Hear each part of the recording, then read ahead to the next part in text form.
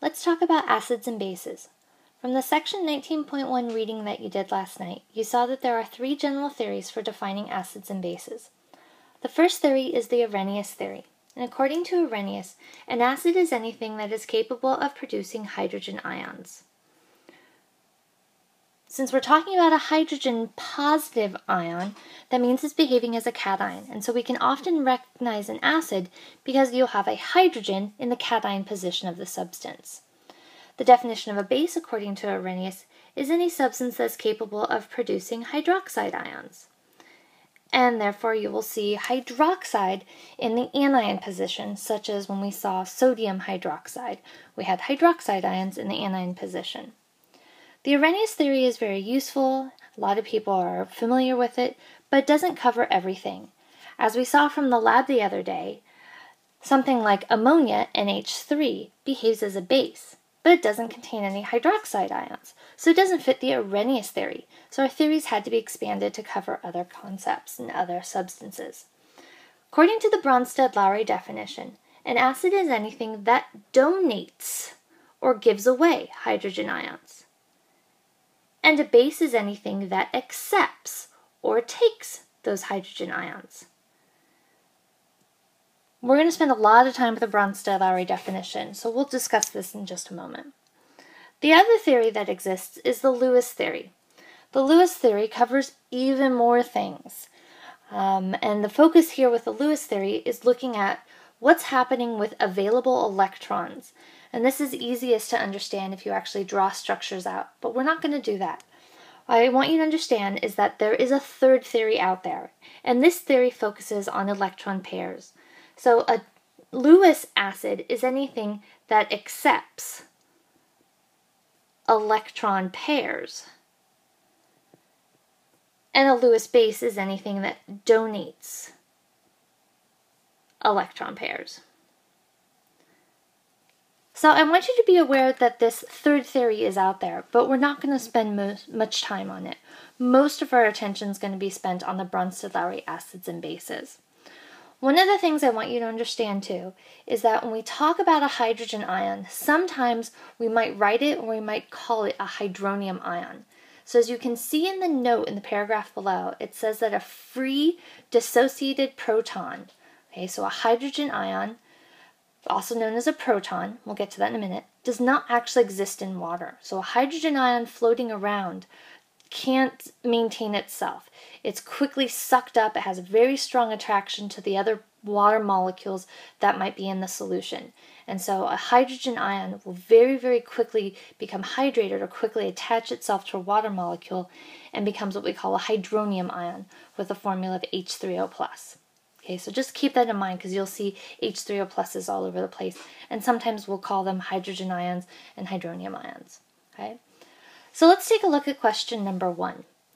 Bronsted-Lowry reactions, as we said before, are focused on the transfer of hydrogen ions, also known as proton transfer. So I want you to pause for a moment and think, why are hydrogen ions and proton terms synonymous?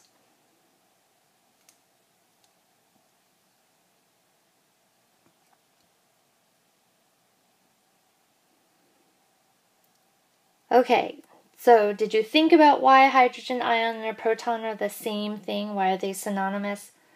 Imagine the structure of a hydrogen atom. Hydrogen, being the first element on the periodic table with an atomic number of 1, has 1 proton and 1 electron. And its atomic mass is 1, therefore it has no neutrons. Therefore, if we are going to have the hydrogen atom become a positive hydrogen ion, it loses that 1 electron to form a cation, and all that's left behind is 1 proton. Therefore, hydrogen ions are the same thing as saying protons. Now let's take a look at some reactions. We have to go back to thinking about the definition of a Bronsted-Lowry acid and base. We want to think about substances that are capable of donating hydrogens and substances that are capable of accepting hydrogen ions.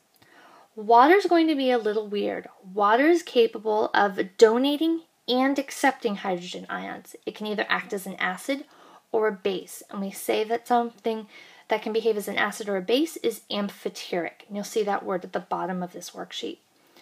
When we're dealing with Bronsted-Lowry acid-base reactions, we want to take a look at the whole equation and see what's happening in this system. And what we're going to do is draw arrows that show us where the hydrogen ions are coming from and going to. So let's take a look at reaction 1. We have HCl plus H2O goes to H3O plus Cl minus. You probably notice a double-headed arrow here. That means that these reactions are reversible.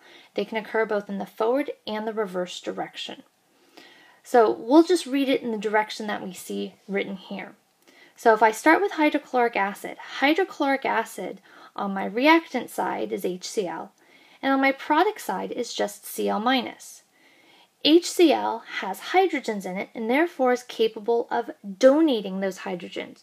So I'm going to draw an arrow from HCl over to water and indicate that the hydrogen ion is moving from HCl to H2O.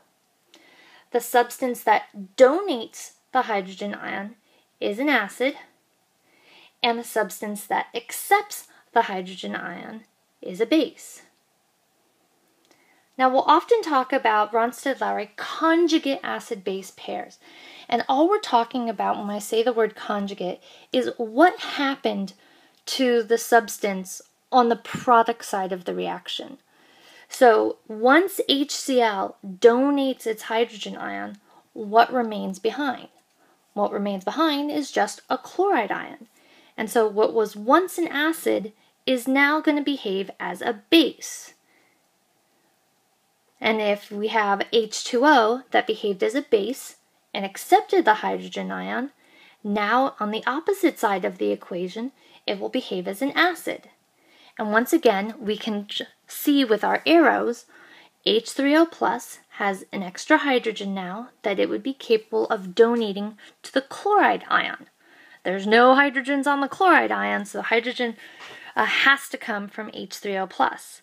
And any substance that donates hydrogen ions is an acid, and the substance that accepts the hydrogen ions is the base. So by drawing arrows, we can keep track of things. And if you take a look at the color codes I've used, I've highlighted some things in blue and some things in green, and I'll explain those in just a little bit. So let's continue on with some of the other reactions. Take a look at reaction 2. We have NH3 and H2O. A helpful hint is to just embed in your brain that NH3 is always going to behave as a base. Okay? So might just want to get this into your head right now, that NH3 is always going to behave as a base. And again, water could be amphoteric and behave as either an acid or a base. If NH3 is going to behave as a base, then that means it's going to accept a hydrogen ion. So the hydrogen ion must be coming off of the water, and therefore the water has to act as the acid.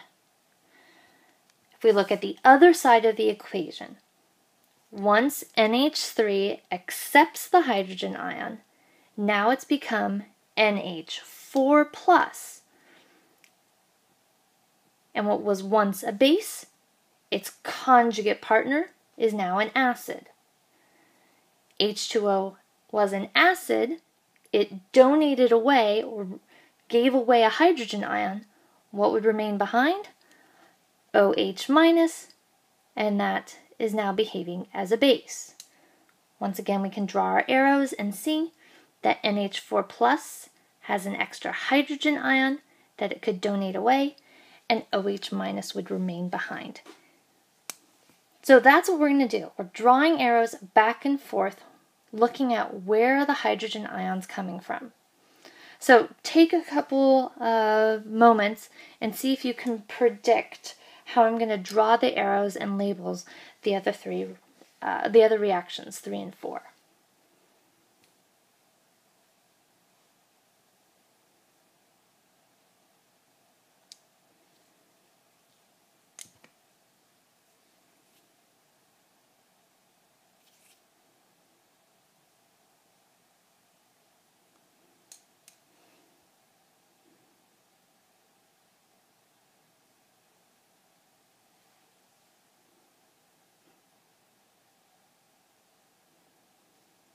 Okay, I figure that's a long enough awkward pause for our video. So if you haven't done it, please, please, please be thinking about what I'm doing. So again, I'm going to draw where the acid is donating a hydrogen from and what it's donating hydrogen to. So if I look at H2SO4, and I look on the other side of the equation, I can see it turns into HSO4 minus, so one of the hydrogens is gone.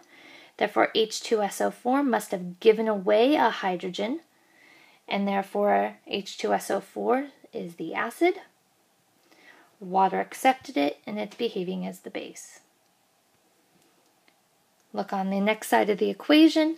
I can see that the acid, H2SO4, since it lost a hydrogen ion, is now HSO4 minus, and therefore this is the conjugate base.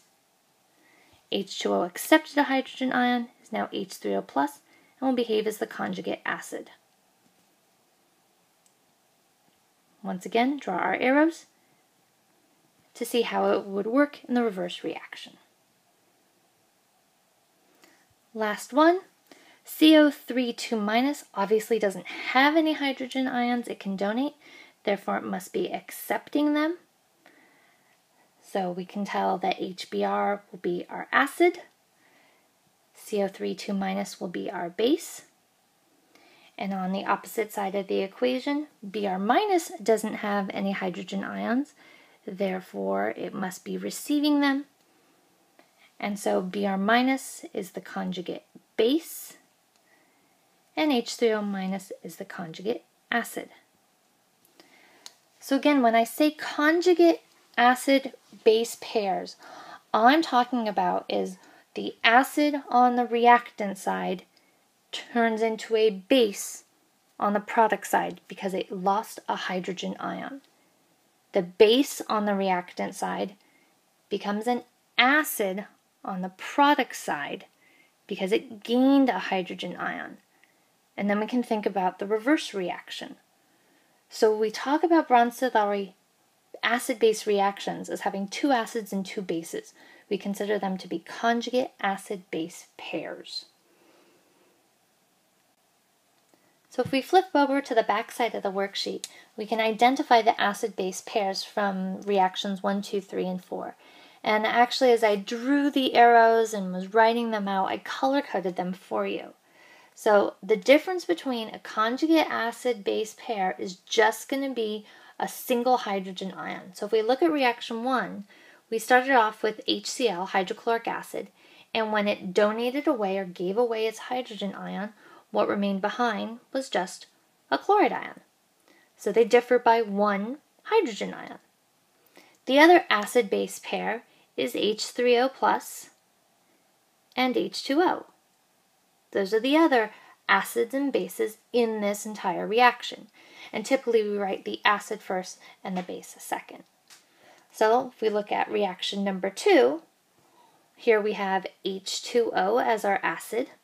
It donated away its hydrogen ion, leaving behind OH minus as its base. Again, it differs by one hydrogen ion. And the other acid-base pair, again we write the acid first, is NH4 plus. And if it gave away its hydrogen ion, it would become NH3. So you can see, when I say an acid-base pair, I'm not talking about the acid and base on the reactant or the product side. I'm talking about an individual species. One of the reactants behaved as an acid and became a conjugate base. The other reactant was a base and became a conjugate acid. Those are the acid-base pairs I'm talking about here. So if we continue on with reaction 3 and 4, I'm going to write really slow to see if you're paying attention, if you're able to predict what I'm going to write. H2SO4 is the acid. If it gives away a hydrogen ion, it will become HSO4 minus. Notice the charge change. Think about that. The other acid-base pair in reaction 3, H3O plus. If it gave away a hydrogen ion, it would be H2O. Last one. HBr. If it gives away a hydrogen ion, it becomes Br minus. And our other pair, HCO3 minus, CO3 2 minus. So that's how we write out Bronsted-Lowry acid-base pairs. Drawing the arrows can be really, really useful, and so you can see what substance is giving up and donating the hydrogen ions and what substance is receiving them. And then you can complete the equation by seeing what's happened on the other side, or by knowing that the difference between a conjugate acid-base pair will simply be one hydrogen ion. So I'm going to stop the video here, and I want you to work on the rest of this worksheet, and we'll talk about it later on. Good luck!